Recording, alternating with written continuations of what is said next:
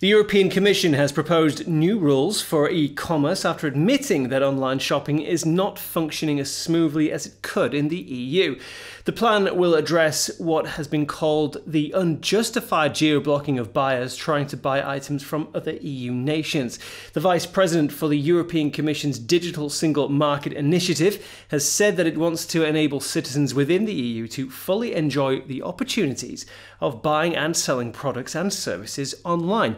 The EU wants to ensure that users in different countries do not face different prices for items online. It also wants to address high cross-border delivery charges.